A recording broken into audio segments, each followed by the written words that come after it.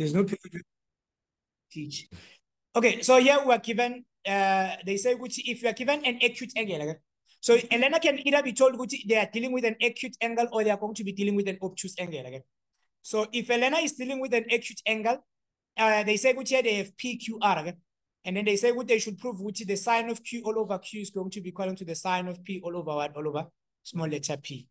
Okay, the learner needs to come up with their own triangle. So the learner is going to draw a triangle.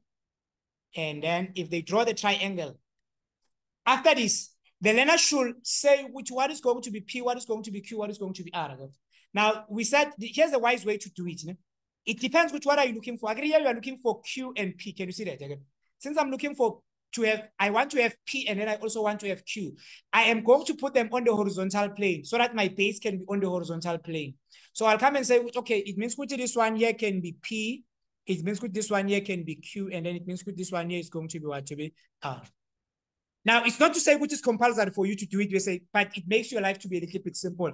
If you can make your base to be on the horizontal plane, it's going to make your life to be a little bit simple.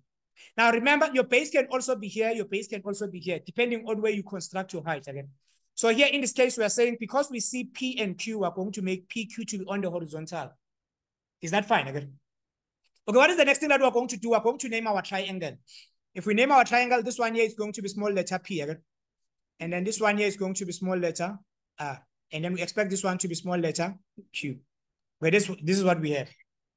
Okay. Now, what are we going to do? For us to prove, then we are able to construct. So we're going to say which construction. Now, if we're going to construct, we're going to say which from R. So we're going to construct from R. From R, we're going to construct line RS. We're going to construct line RS. This is what we're going to do, line RS. And then we're going to construct line RS such that it is going to be perpendicular to PQ. So here I'm going to put a 90 degrees here. I'm not just doing a construction. The construction is going to be such that here I have what? 90 degrees. Okay, if this one is 90, even this one here is also going to be 90 again. Okay, what is the next thing that we're going to do after our construction? The next thing that we're going to do is to identify right angle triangles. We are going to take out the right angle triangles that you see. What are the right angle triangles that you see here?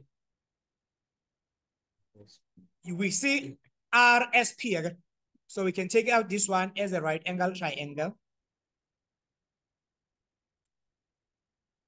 So if we take out this one as a right angle triangle, this is what we're going to have. We're going to have something that looks like this. And then here, again, here you have 90. Okay.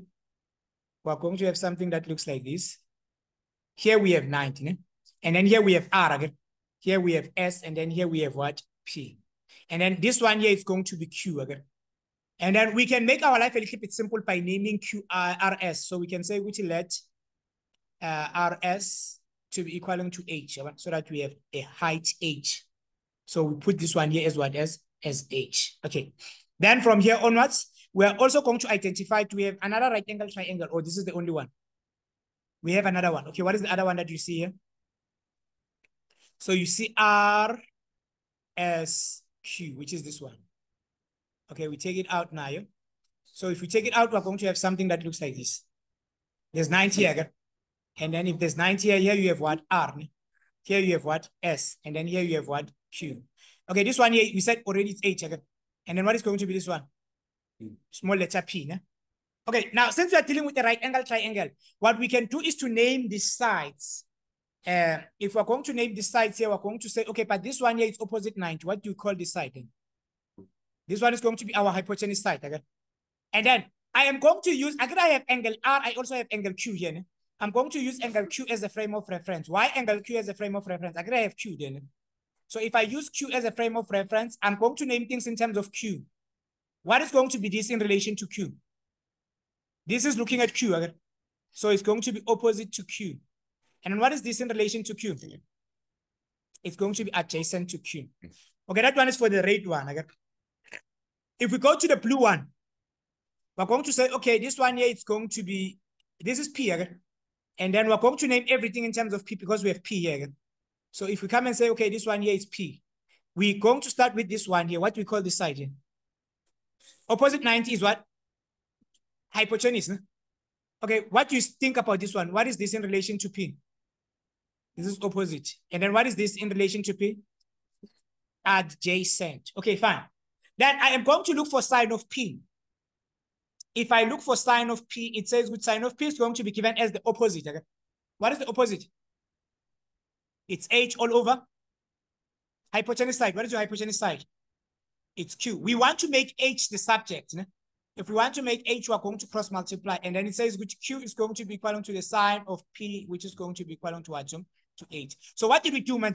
We've written H as a trig ratio. We've just written the distance from here to here. The distance from here to here, we tell them which it can be written as Q, the sine of what? Of P. Are we still together? Okay. If we go to the right triangle, what is going to be this thing? Yeah? We say what is going to be the sine of Q. Sine of Q is opposite. Okay? What is opposite? H. What is hypotenuse? It's P. Cross multiply. Okay? This one comes here. It says which, okay, P multiplied by the sine of Q is going to be equal to what? H. Are we still fine? Okay, now we have this one, it's H, and then we also have this one, it's also what? H. Do you agree with me which H is equal to H? Okay? So let me write the H of the red color. If I write the H of the red color, it looks like this is P, the sine of Q, like this. Okay? And then I can also write the H of the blue color. What is the H of the blue color? It's Q, the sine of P. Okay? So I'm going to come and say, okay, this one here, it can be written as Q, the sine of P, like this. Now, what do they want, one? Let's check what is it that they wanted, one. Again, they wanted me to show them which this thing can be written as the sine of Q again. So I'm going to leave the sign on the numerator and the side on the what? On the denominator. Since I want the sides to be on the denominator, look at what I'm going to do. I'm going to divide by Q and P. This is a side. This is also a side, okay? Because they're small letters. So I'm going to divide by PQ. And then even the side, I'm going to divide by PQ. If I do that, Q and Q, they divide each other out, okay? And then if I do that this side, what is going to happen? It's okay, it's P and P, they're going to divide each other out, okay? And then what am I going to have as my answer then? It says this can be written as the sine of P, okay? All over P, which is going to be equal to the sine of Q all over what? All over Q, which looks like this. Doesn't matter, this one and this one. You could have started with P, you could have also started with what? With Q. It really doesn't match. And then how would you mark something like this then? We'll give you two marks for the construction. We're going to give you 1 mark for catching H number 1. We're going to give you another mark for catching H number 2. And then we're going to give you another mark for equating them. And then all in all, you're going to get 5 marks for being able to prove this. The proof is 5 marks. Yeah, the proof is 5 marks.